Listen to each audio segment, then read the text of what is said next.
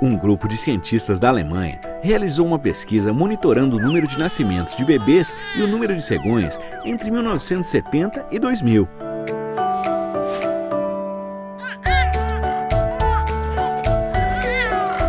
Perceberam um declínio nos dados de 1971 a 1985. A partir disso, houve um leve aumento dos números de 1985 a 1993. De 1993 a 2000, seguiram em um patamar de estabilidade. O estudo mostrou que o número de bebês e o de cegonhas caminhavam na mesma direção. Se quando diminui o número de cegonhas, também diminui o número de nascimentos, e quando aumenta o número de cegonhas, temos mais bebês, o que é possível concluir?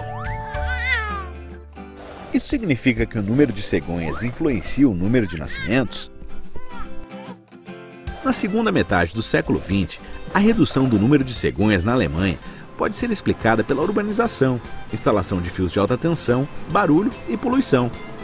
O discreto aumento na população de cegonhas que veio a seguir pode ser explicado pela modernização das técnicas agrícolas e a redução do uso de agrotóxicos, que diminuiu o impacto sobre o meio ambiente e os ecossistemas. Os novos hábitos da vida urbana também podem ter levado a uma diminuição na taxa de natalidade naquela região.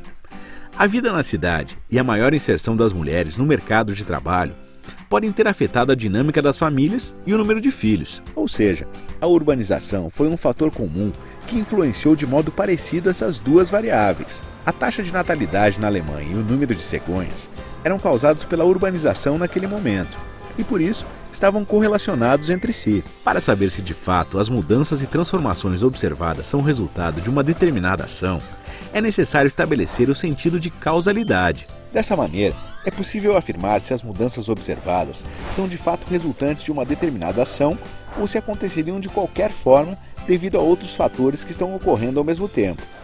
A variação do número de cegonhas e do número de nascimentos foi consequência da urbanização, ou seja, a urbanização causa cada um desses eventos.